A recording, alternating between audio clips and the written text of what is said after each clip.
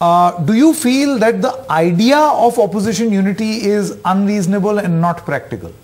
That it can't happen? And even if it does, it will fail to deliver in the long run? Thus making your opponent even more powerful?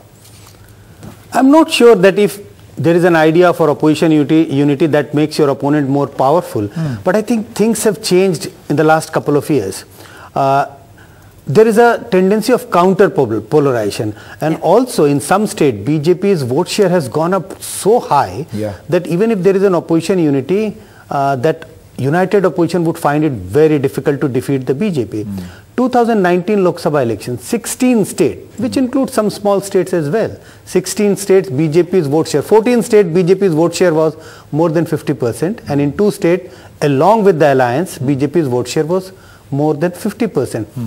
Even if the opposition comes together, how does the opposition defeat BJP in these 16 states? It becomes very, very difficult.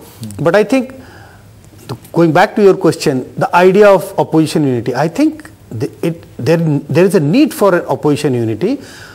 I am not suggesting that there is a need for a national opposition unity. I think state by regional state, levels, state by state, at the state level. But is it practical? Will it work given this whole debate that Mahima Singh was talking about of ambition versus issues, ambition and issues?